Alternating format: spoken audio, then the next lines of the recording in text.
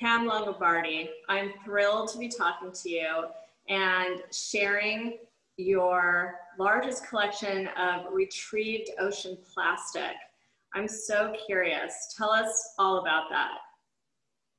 Well, I'm sitting here with a few of my prize Drifter Project collection, and it's an archive really that began in 2006 when I stumbled upon the enormous amounts of plastic that the ocean was vomiting out in very remote part of the big island of Hawaii.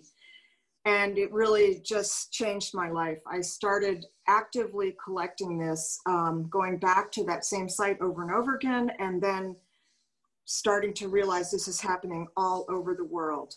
So you discovered this ocean plastic. Were you involved with anything having to do with the ocean? Were you studying the environment? Were you a passionate environmentalist or naturalist? Like, what was your relationship?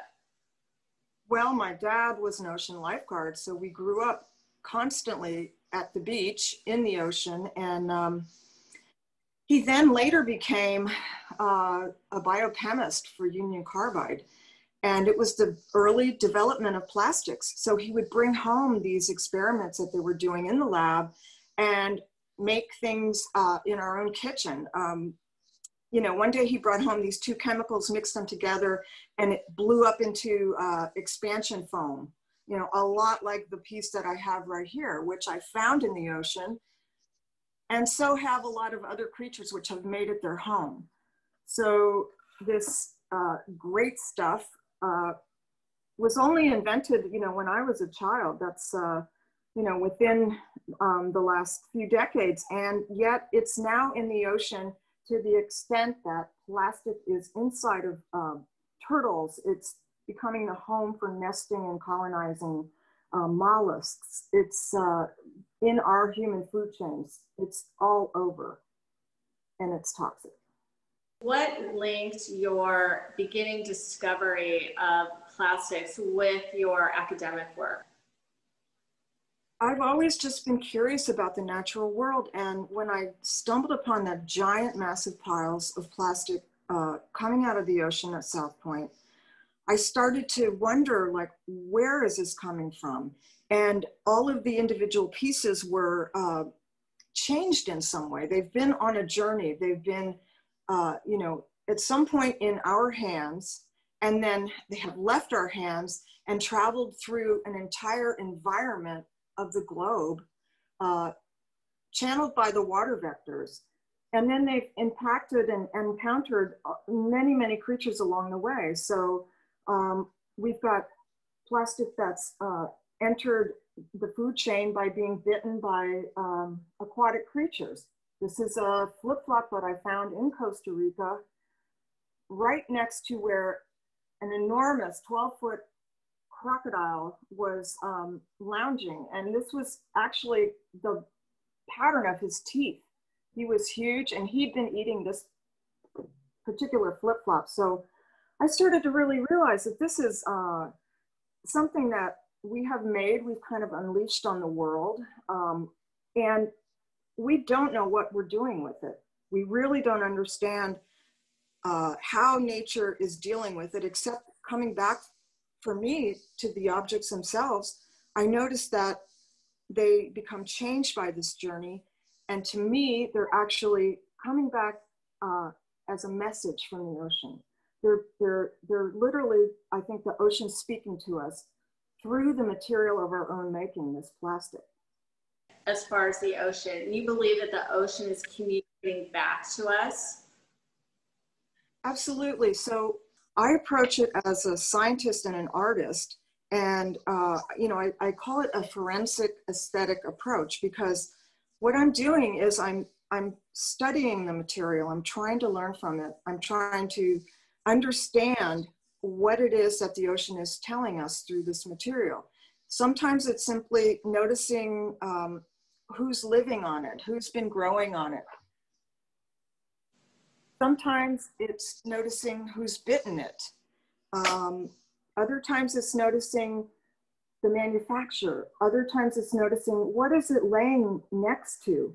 How did I start thinking about these things as messages? It was literally a single day on that beach in South Point. It was the first day that I started cleaning it.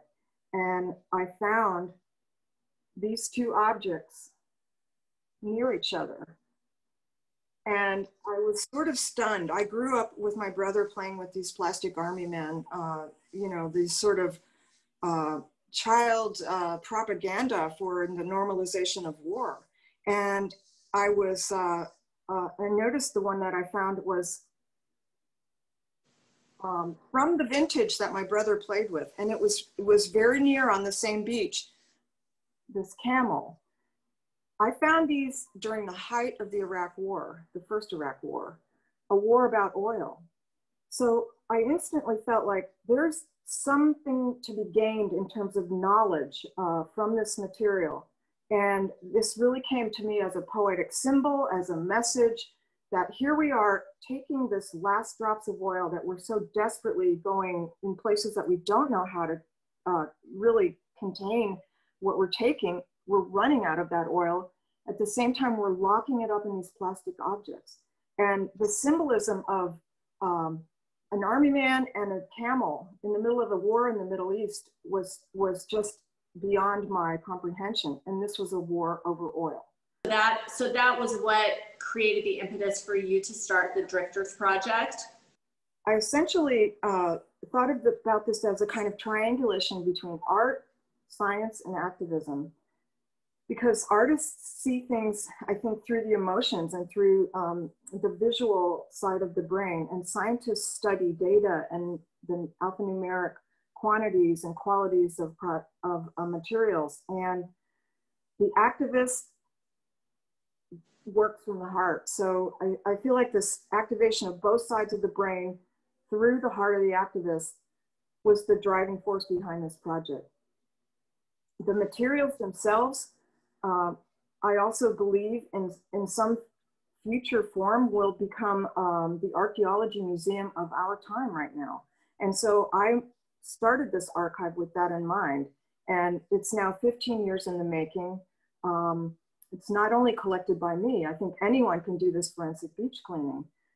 Your wish for how people begin to engage not just in like a forensic recovery, but just in their approach or association with plastic. What's your wish towards that?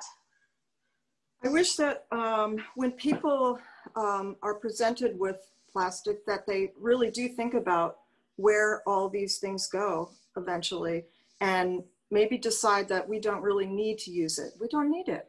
There's all kinds of other things that can be replacements: glass, metal, wood, bamboo, grasses. And, you know, with that in mind, the fact that there are some times you can't avoid plastics, but it's the single-use disposable plastic that is the most problematic. And so with that in mind, go to your favorite place, go to your beach, go to your home shore, go to your city streets.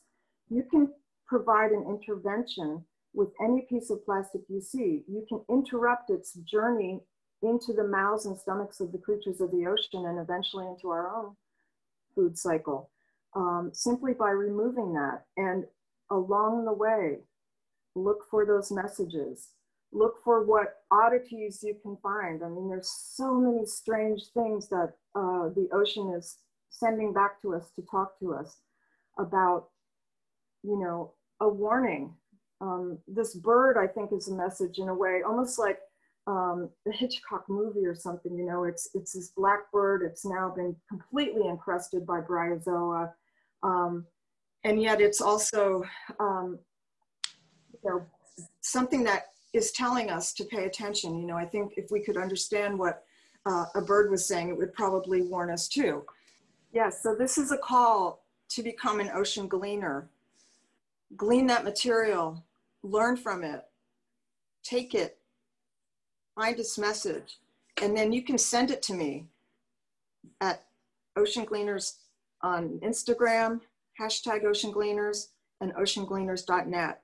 And those materials will be assembled into this large archive, a global archive. What are the messages the ocean is telling you in Indonesia, in Costa Rica, in California, in Alaska, in New Zealand. I want to know. I have many, many, many stories to tell here. And I think the thing is that the ocean is bringing these stories to everyone. And I think it's time that we need to pay attention to what she's saying. The Drifters Project archive needs to grow, and it needs to grow from the messages and the pieces of plastic that you find.